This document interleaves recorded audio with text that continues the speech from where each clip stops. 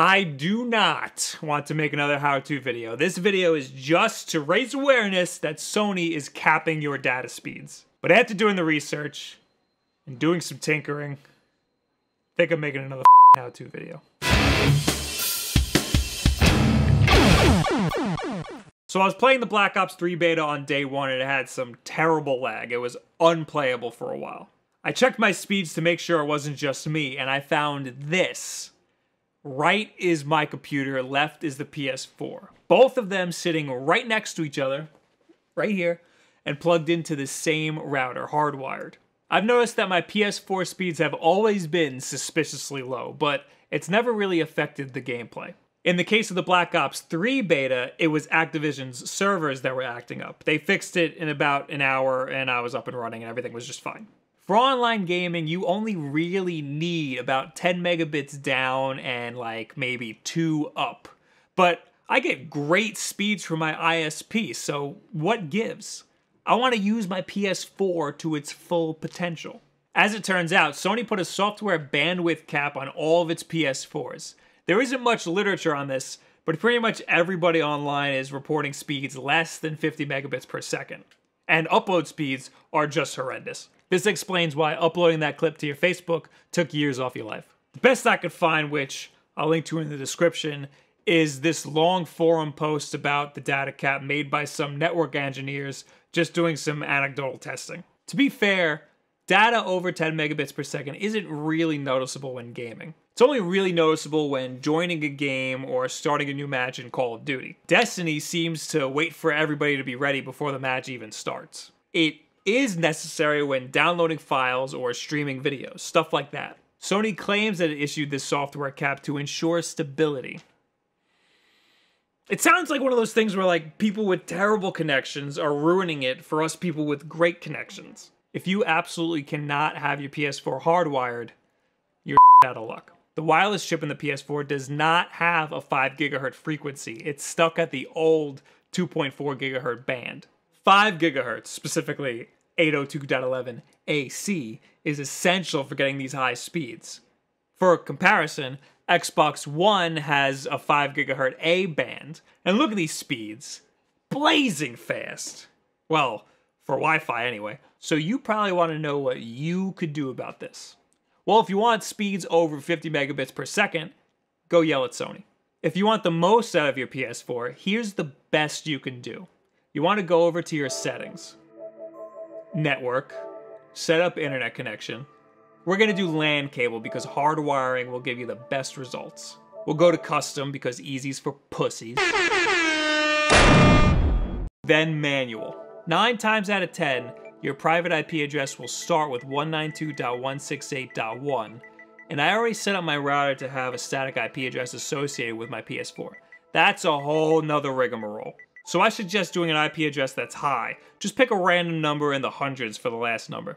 I'm going to do 16 because that's what I set my router to. If you haven't set your router, do like 116. Subnet mask will be 255.255.255.0.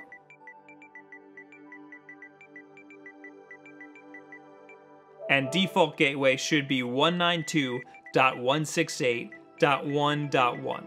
Another popular default gateway is 10.0.0.1. If that's yours, just make sure you change the IP address to something like 10.0.0.116. You get the idea. Anyway, here's the important bit. Primary DNS we're going to change to Google's open source DNS.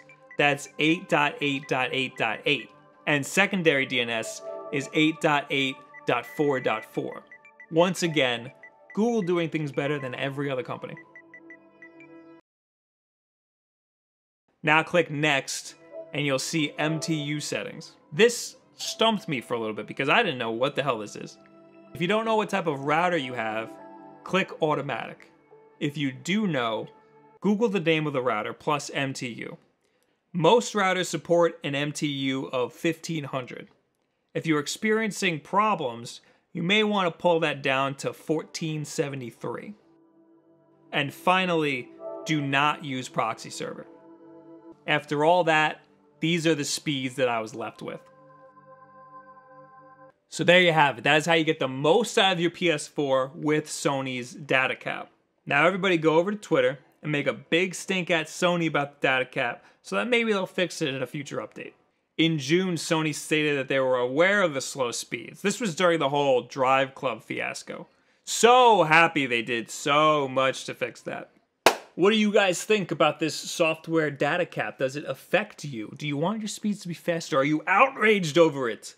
And if you have internet problems, did this fix help you? If it didn't and you have different problems, leave it in the comments below, because in my last how-to video about the PS4 disk eject issue, there was a good community of people going on in the comments helping each other out. Also, you can add me on Twitter and all this other social media garbage. We stream every single Tuesday and Thursday at 9 p.m. Eastern Time. This week I might do Wednesday. I might.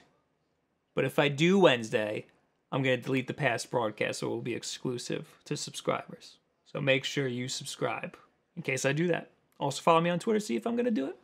Other than that, we have new videos every single Monday, Wednesday, and Friday. And finally, of course, the most important things that you can do is subscribe and share this video with a friend. Thank you guys very much. Have a good week. This realization came with the release of Everybody's Gone to the Rapture. I thought, wow, this game looks great. I'll never get around to playing it. I thought the same thing about Telltale's The Walking Dead, but that I got as far as installing on my phone, so give me some credit for that. They made a documentary about that movie called Doomed. Get it? Doom in it? Yeah.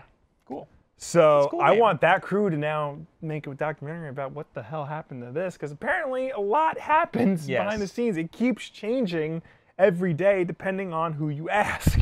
Didn't they get a new director at the end?